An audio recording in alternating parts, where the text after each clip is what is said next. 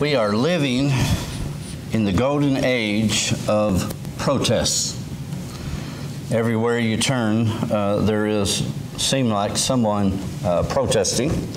And case in point, between January of 2017 to March of 2018, there was some 10 to 15 million protesters.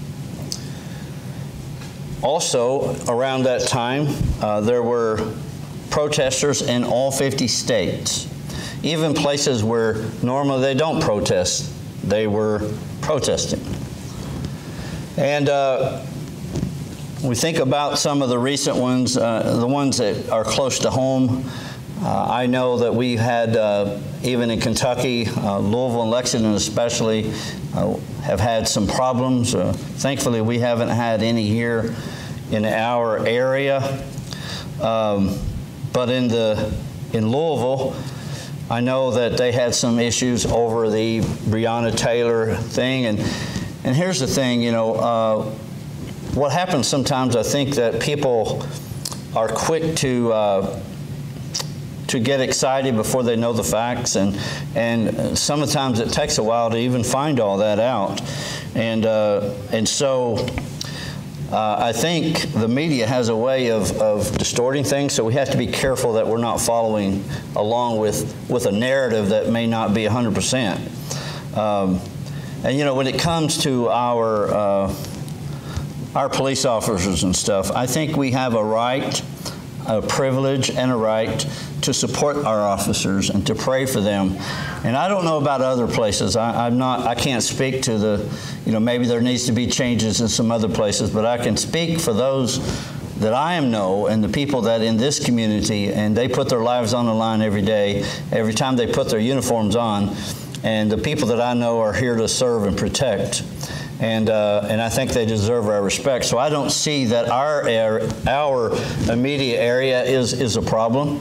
I don't know about other places. I can't speak to that. I'm not privy to that. But I do know this. Not everybody who is protesting is wanting to cause trouble. I was talking to a chaplain the other day who is chaplain in Louisville for the Special Operations Unit. And they got all this going on that's been going on for a while with the Breonna Taylor and all that.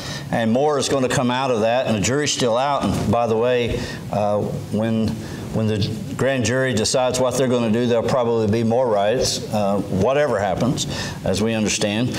But this particular chaplain was sitting on a bench in the park that has now been dedicated to Breonna Taylor.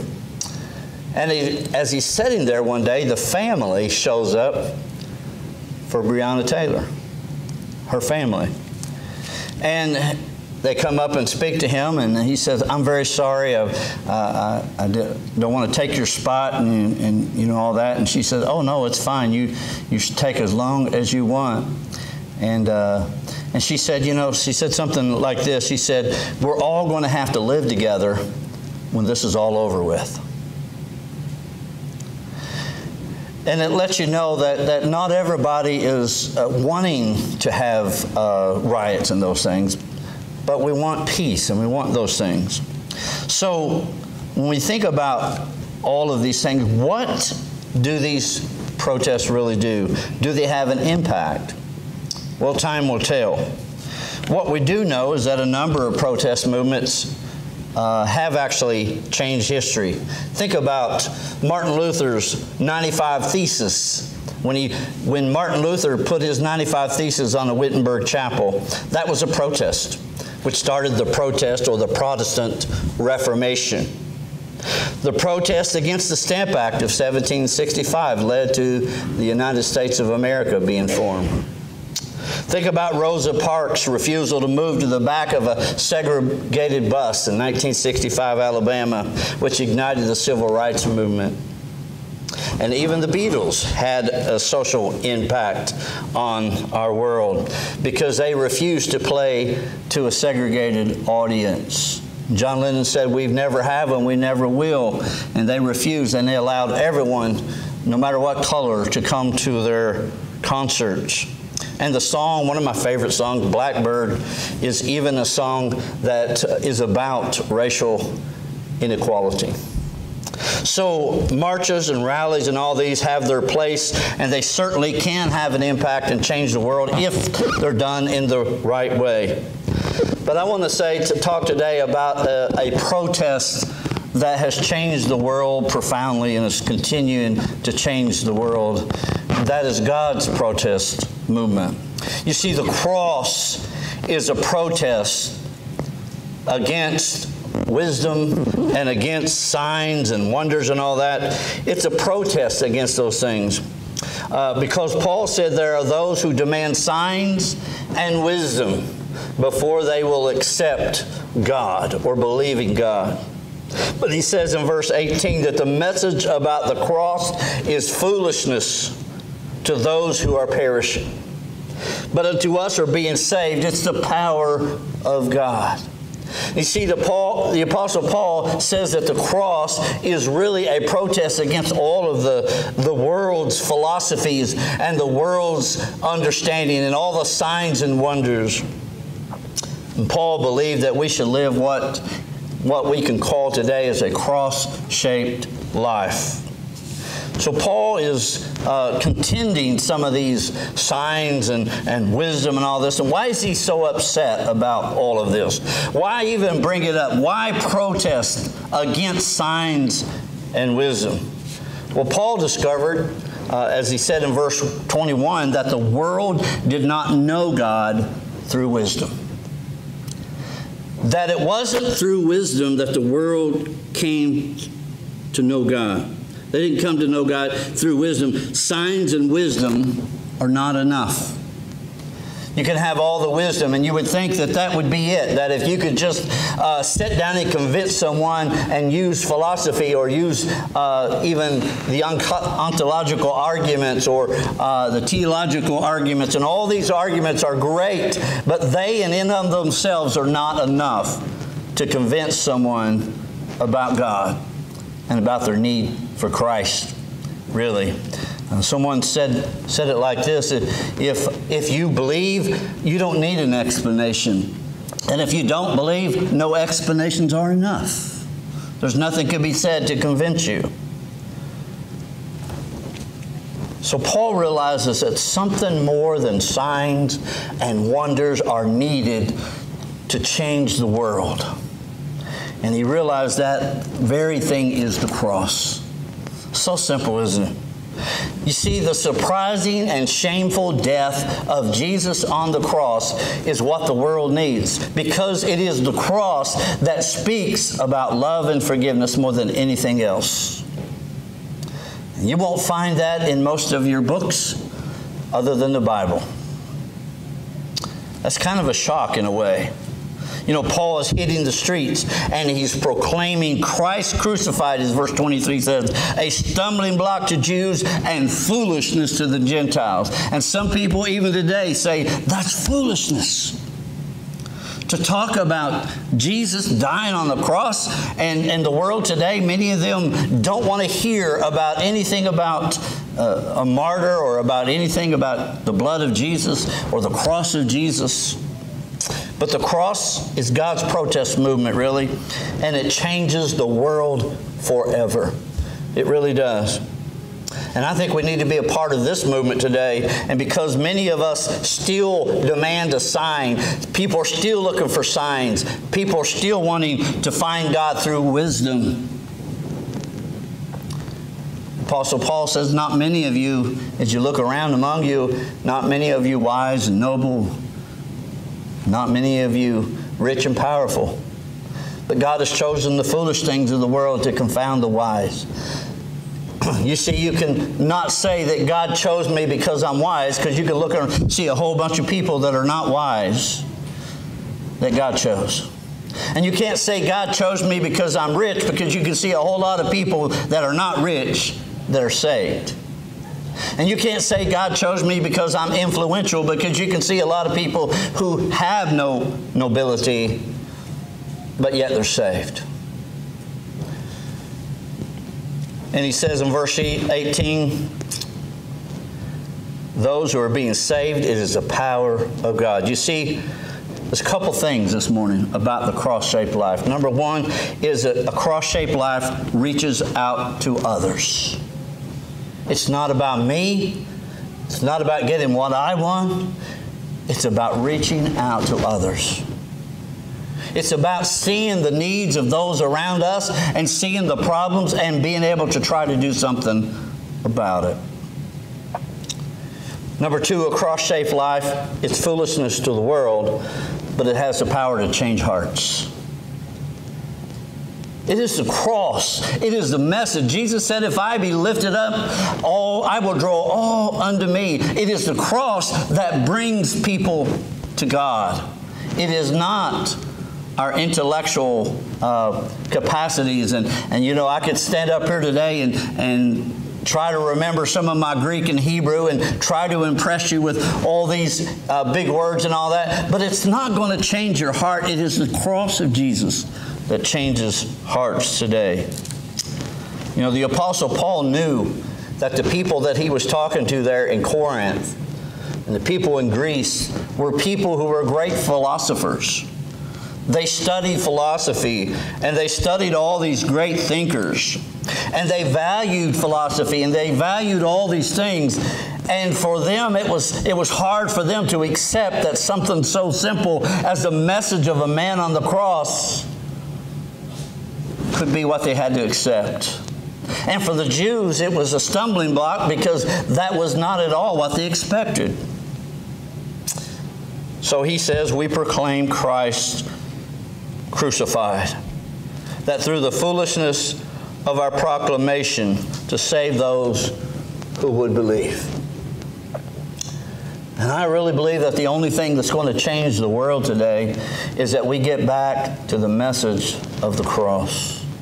See, I don't know a whole lot about politics. I don't know a whole lot about economics. I don't know a whole lot about all those things that they're arguing about today. And you can figure that out when you go to the voting place. But I do know about this.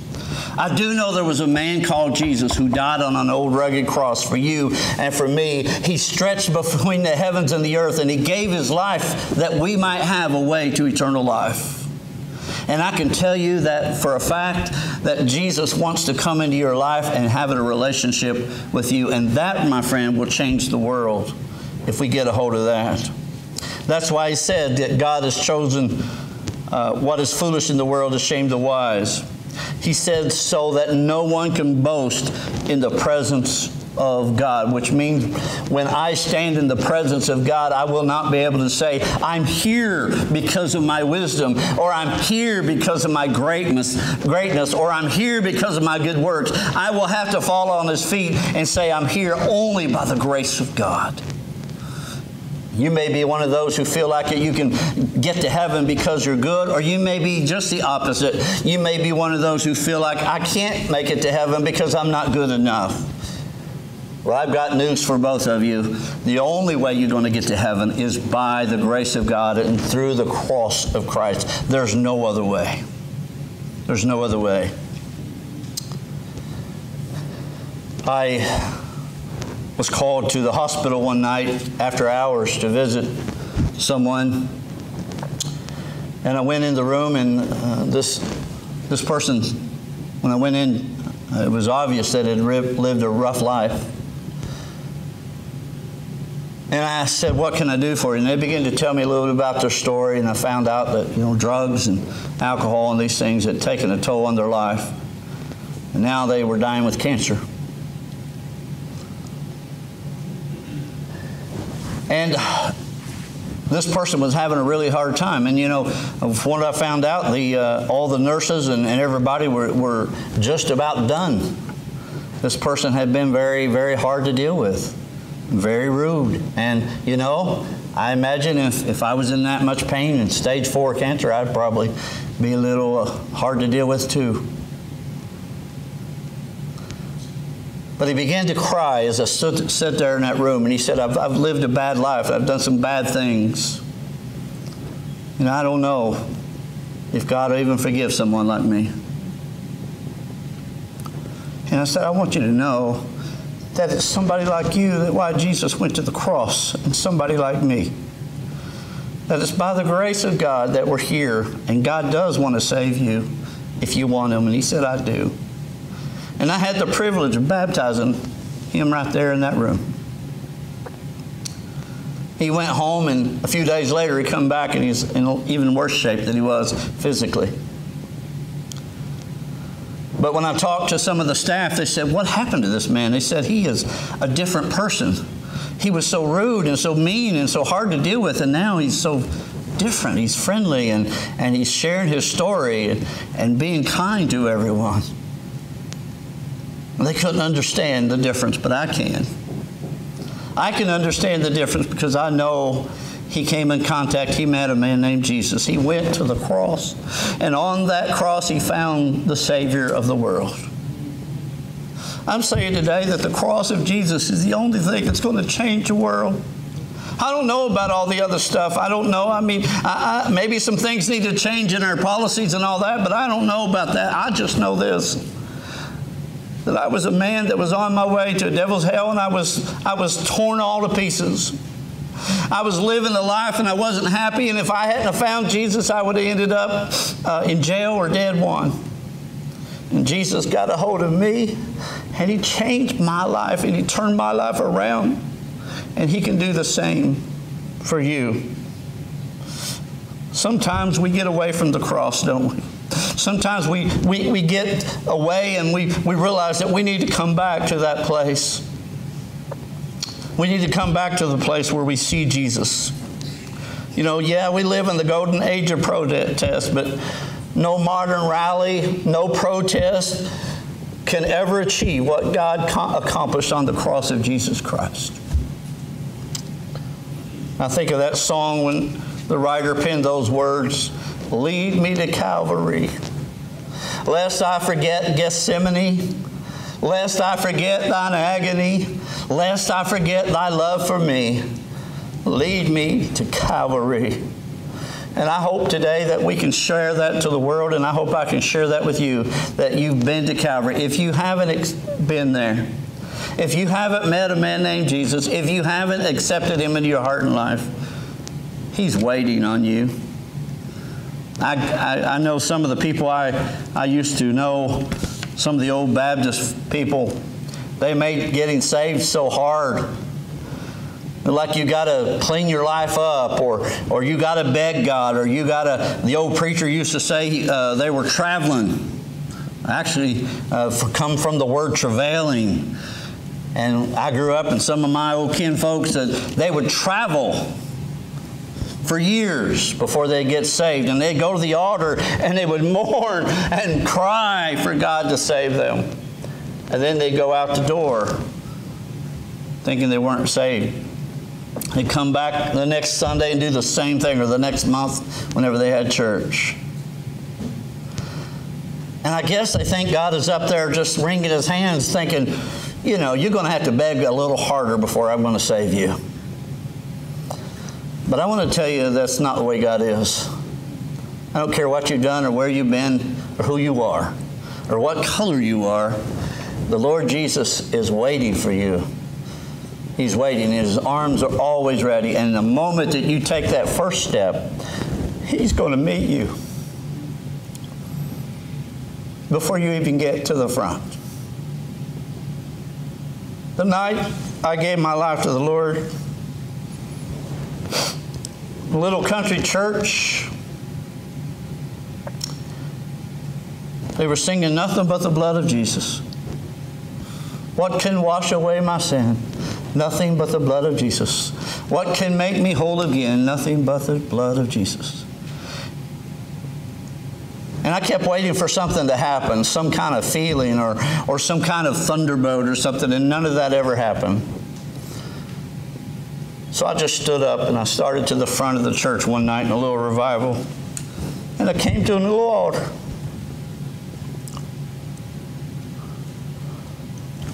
And I said, Lord, if you'll have me, I want to serve you. And I found out that night that His grace is sufficient.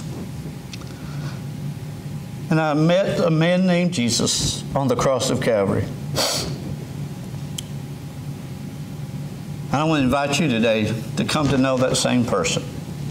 As the musicians come and we get ready for a song today, I want to tell you that today that the only thing that's going to make a difference in your heart to make you prepared for heaven is the cross. It's that you come to Jesus and allow Him to change your heart and to change your life. And everything else will fall into place. As we sing, I want to invite you to come and to pray today. Just before we sing that last stanza, I want to ask you to bow your head just for a moment. I want to tell you today that God doesn't want anybody, He doesn't want to lose anybody. It's not His will that any would perish.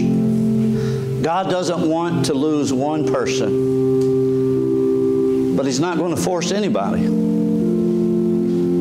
And if you don't go to heaven, it's not because God didn't allow you to. It's because you made a choice. And you basically walked away from God and said, and you walked around the cross. You said, I don't want that.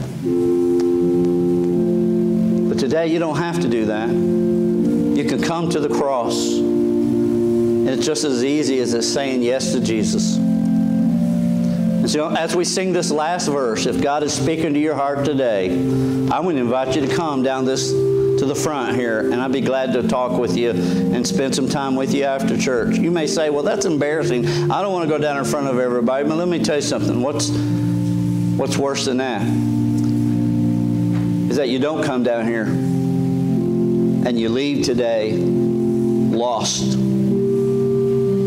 And we don't have a promise of tomorrow. None of us do. I want to invite you to do that. Be a man or a woman and walk down the aisle. And Jesus is calling you publicly today. And I'd be glad to show you and tell you how you can know Christ today. As we sing one more verse, please come.